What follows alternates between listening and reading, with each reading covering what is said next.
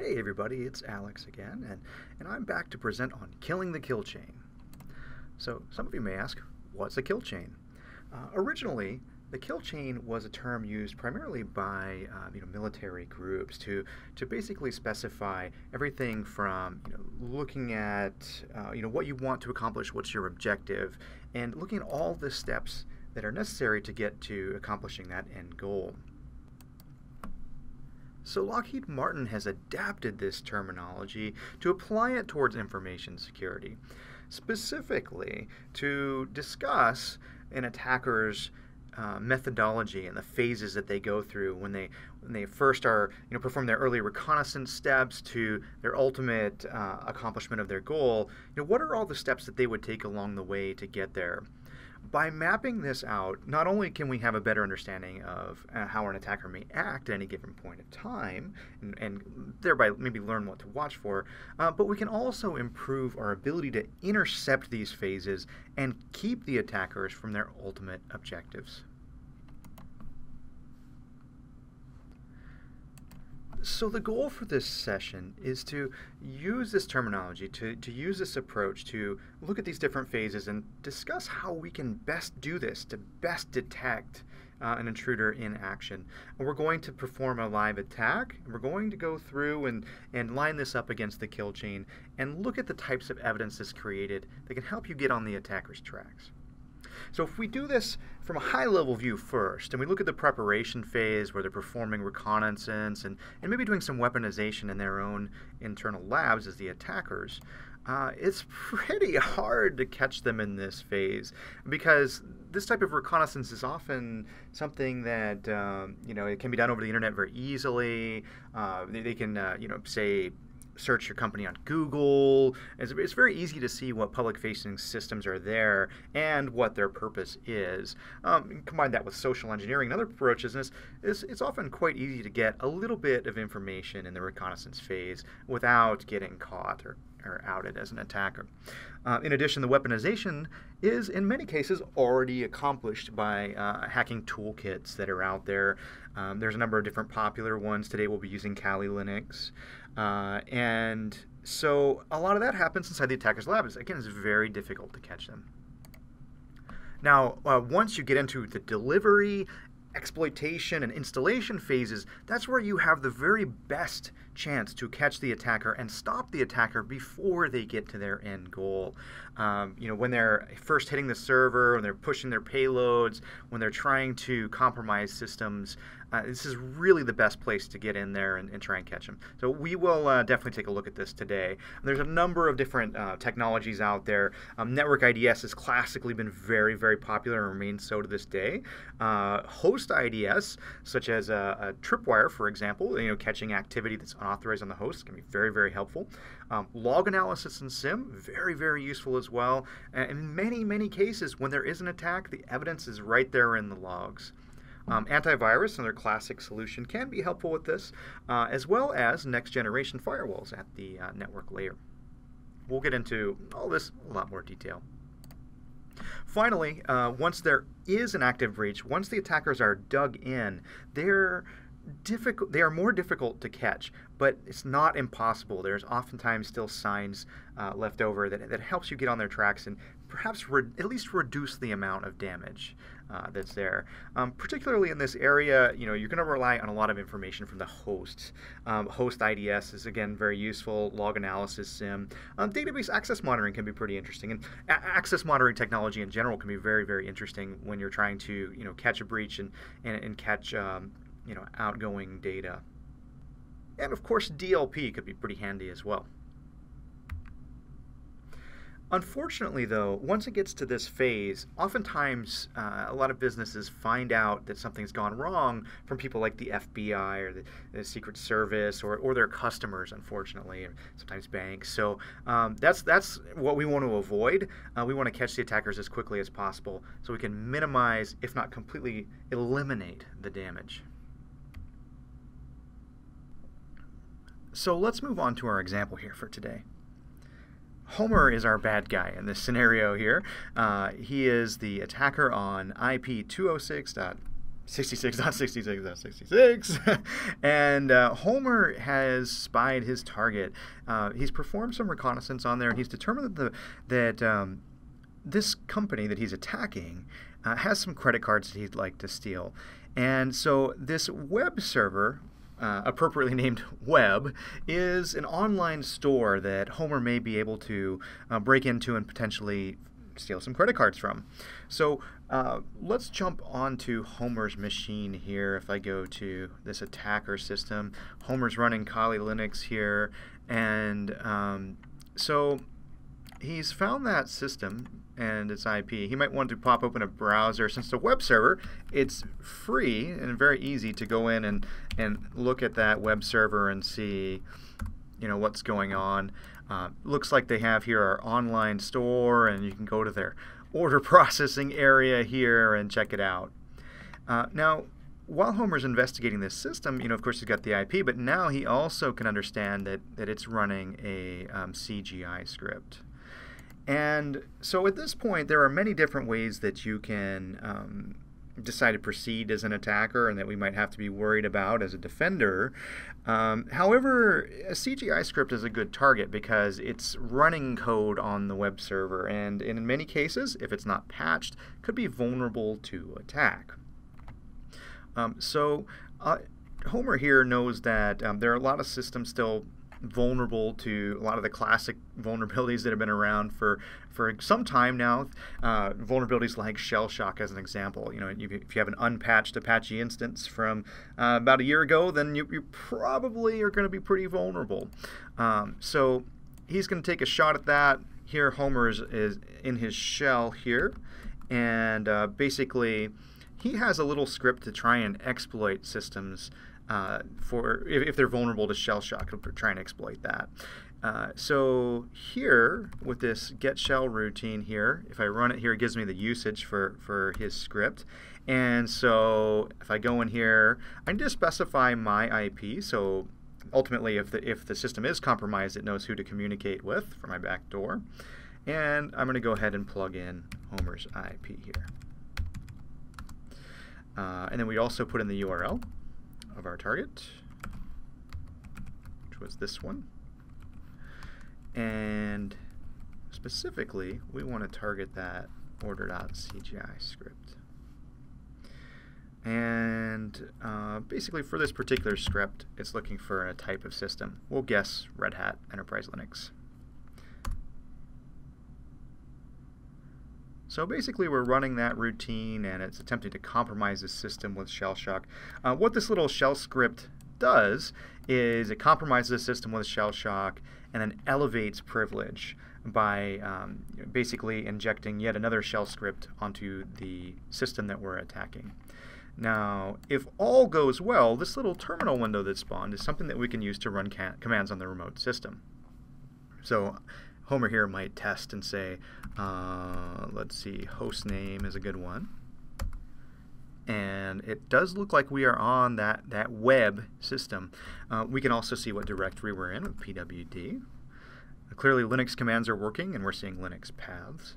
And you can also see who am I. Like you see, in this case, I got root access. In many cases, if I compromised an Apache system, I'd be running as the Apache user. But in this case, I've actually got root, as the script has been able to elevate from Apache to the root user. Now, let's see. What would Homer want to do here? Well, we've broken into the system, but just breaking into the web server is not going to help him very much. So there's a couple of different things that we might want to do. One of the things that we could do is discover maybe there's some nearby systems that we could learn more about.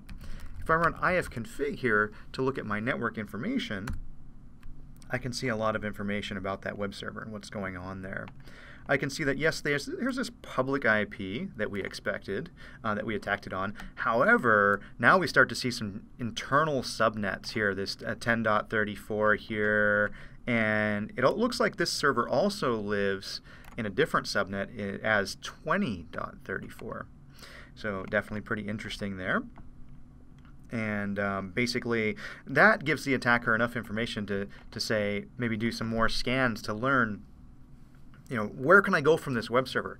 What can I find? If my goal is credit cards, extracting that information, then I'm probably going to look for a database. So returning to our slides here briefly, Homer has found this system and compromised it with shell shock.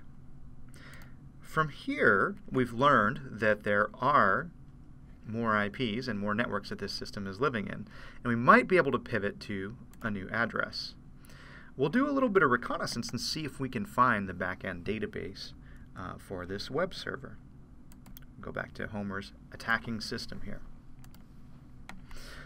Now, I'm still on this system, and I've seen this different subnet, 20.34, so that one looks kind of interesting to me. I might run an nmap scan from here, being it's a Linux system. Good chance that we'd have that available. And I want to scan that /24, so everything under 20 dot, and see what's there. Now we'll give this a minute here. We'll let it run.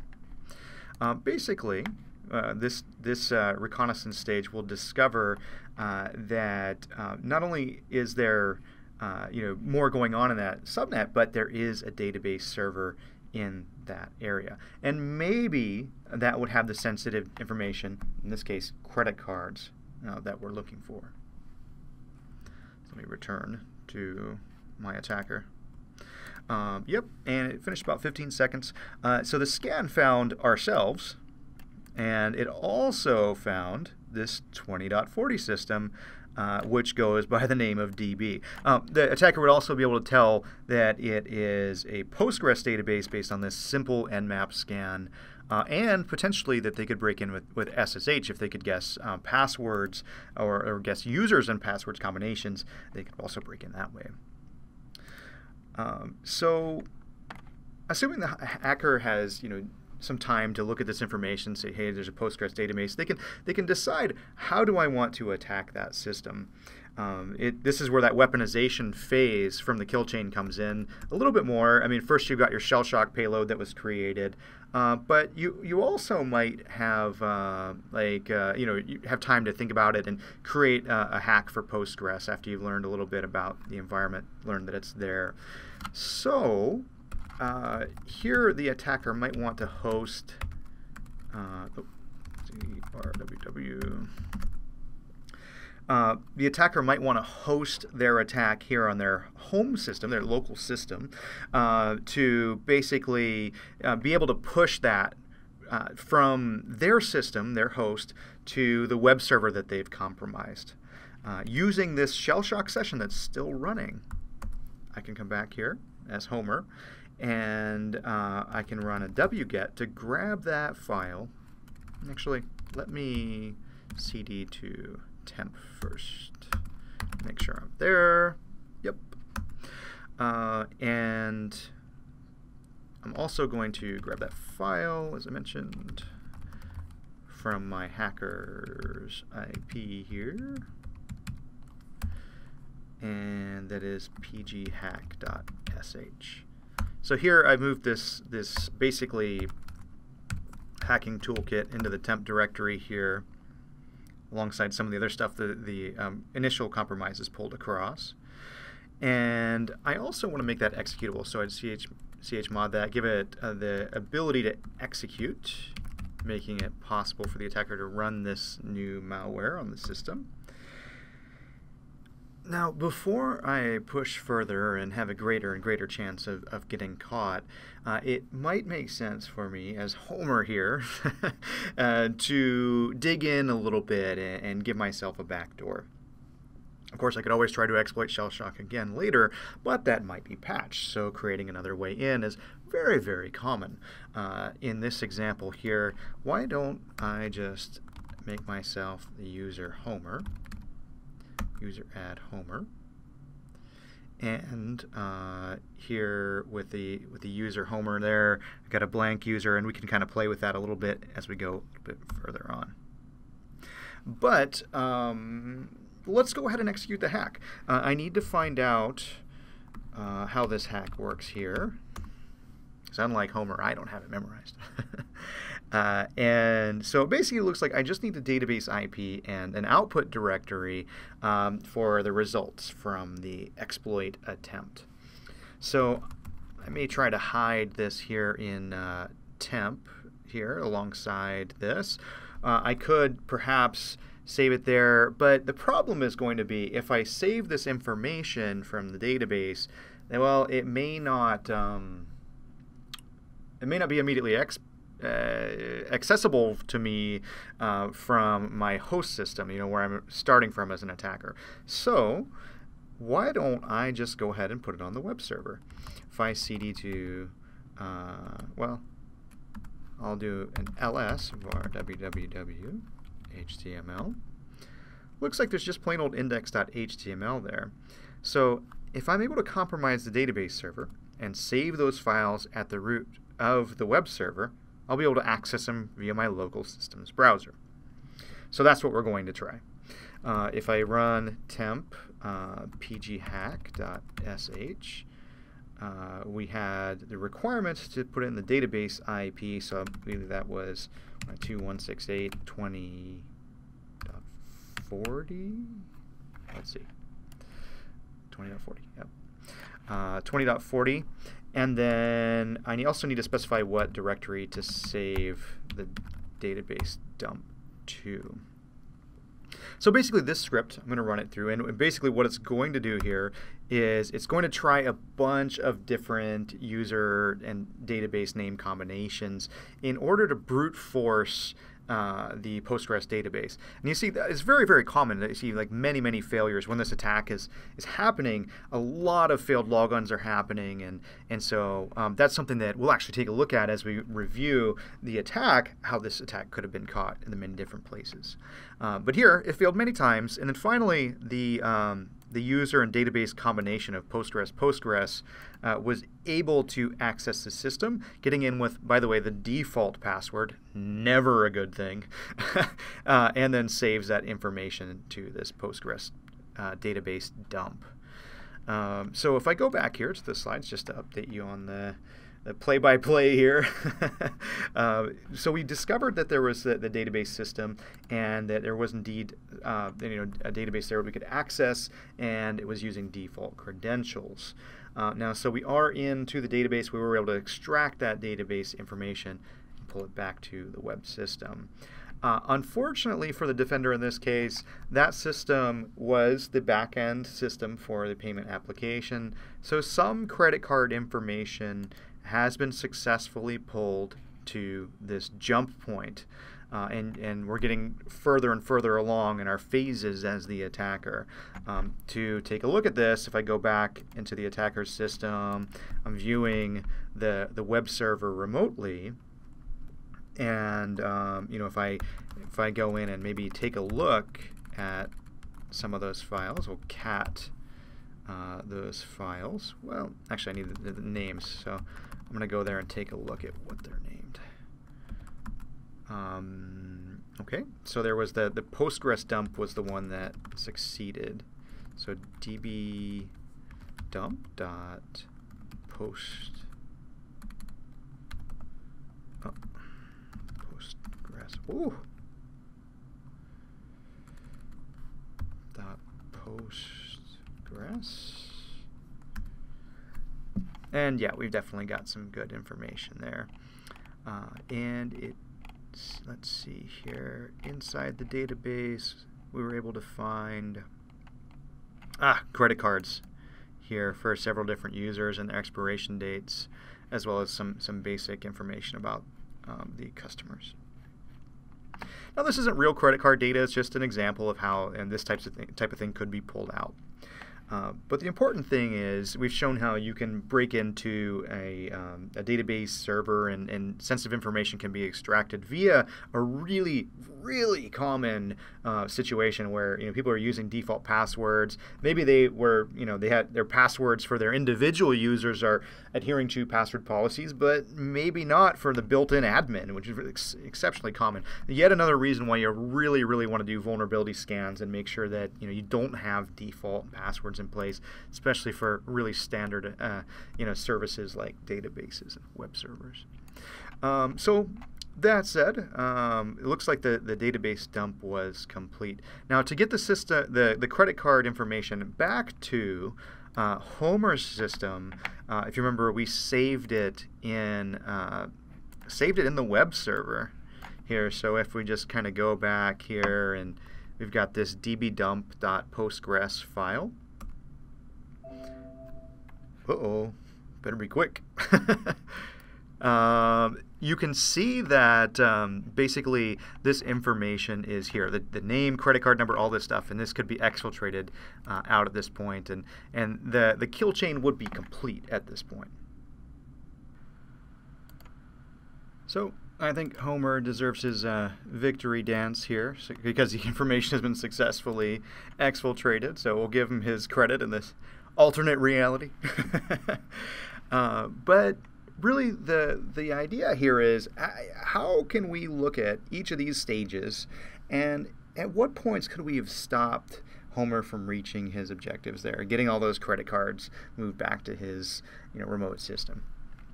So to that end, let's review, starting at the top. The reconnaissance phase, as I mentioned, is very, very difficult to catch people on this stage.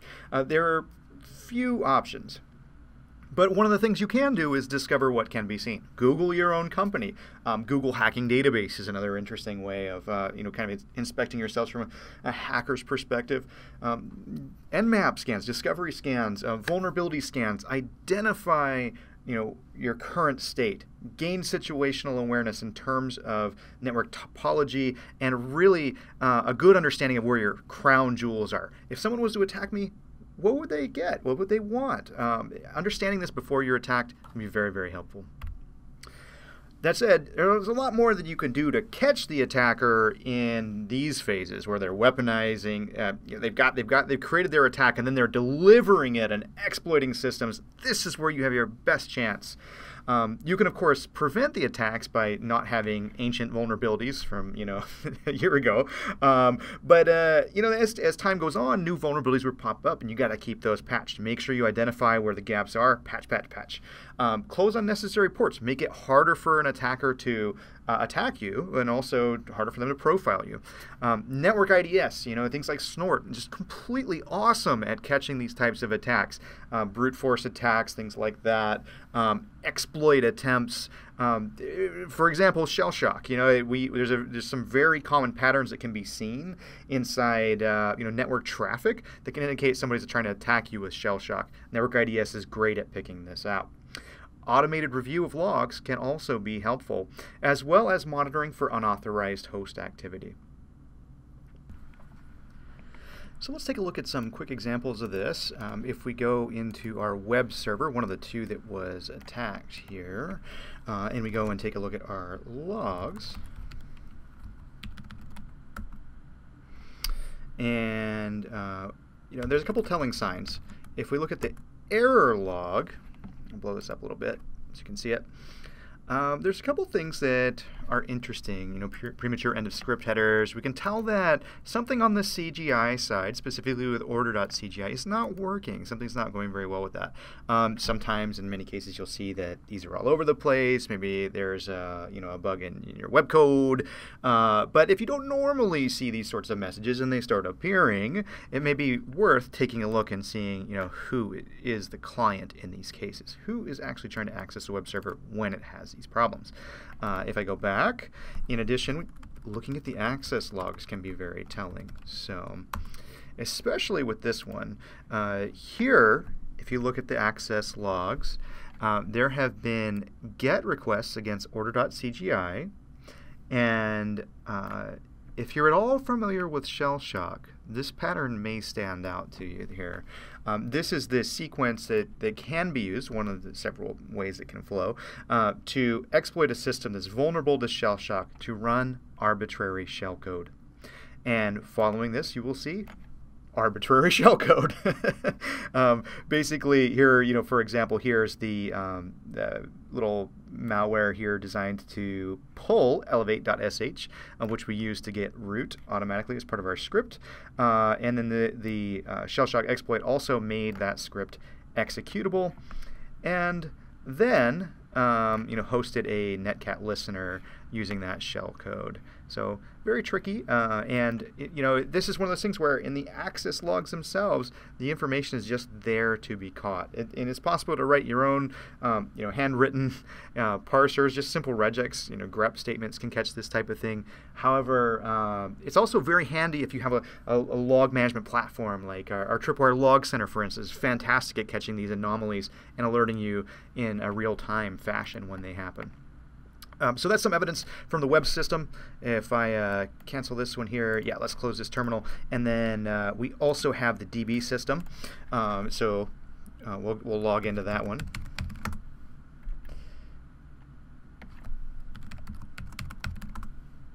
And you can also see in the Postgres logs, a very similar situation here. So if I have, let's see, it's Postgres, yeah. Oops. The Postgres logs from here as root. You can see the brute force attempt is here. Connection refused, connection refused, connection refused. So here, hidden amongst our logs,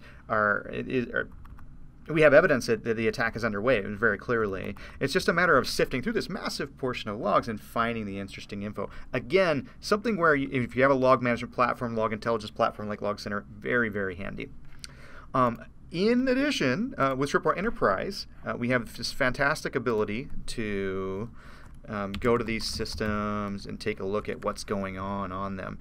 So if I log into my Tripwire Enterprise deployment here, then we can take a look and see what's going on.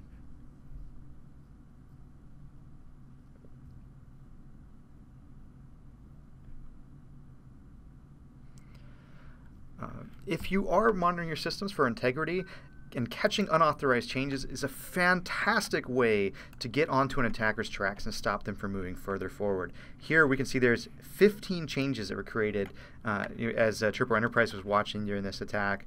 There were many system modifications here, like elevate.sh, pghack. The addition of these shell scripts was caught. As a user was added to the system, we caught that. And also with the database dumps showing up in our web root, that's something that we caught. Finally, something that's pretty telling is listing ports. It's another thing that's really, really interesting. So you can see here with like TCP, we were suddenly listening on and communicating to port 8080 on the attacker's system. And if this is something that falls outside of your profile of expected communication, that can be pretty interesting too. So that said, there's a lot of things you can do to try and catch them there. The same thing goes as they try to export the information. Monitor, try and catch sensitive information. If you see people creating database dumps, if you see files that happen to have patterns of sensitive data in, like credit cards, things like that, catch that. Use automation to catch that. Tripwire is a great platform for that with Tripwire Enterprise. And then, of course, reviewing logs, as we saw before, can ultimately be pretty frustrating for the homers of the world. So that said, we are running out of time. So I'll just conclude here with the fact that there are many different steps an attacker needs to be successful. But if you catch them quickly, you can kick them out before any real damage is done. Even if you catch them while they're doing damage, you can reduce the impact. So I hope you found this presentation helpful, and good luck killing the kill chain.